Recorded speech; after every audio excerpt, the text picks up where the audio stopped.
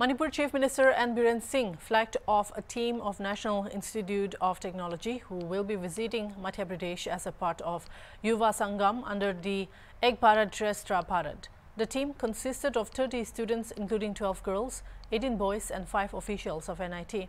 The team will visit tourist places of Madhya Pradesh, acquire knowledge on development and technological advancement of the state.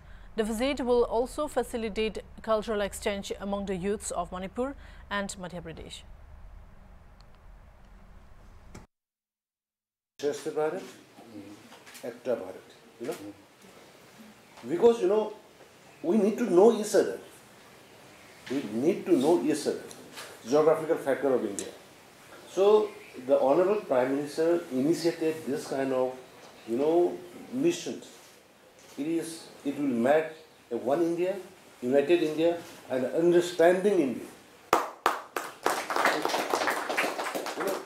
You are not the first teams. Already, Triple IT team has gone. Already, Manipur University team has gone. Already, Maharashtra people boys and girls has visited. They have seen.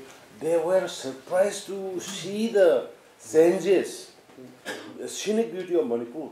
They were surprised when they saw the Govindaji temple. They were surprised when they saw the polo statue, INA, that kind of things. Bengali you can the Bengali have but you are very lucky. Yes.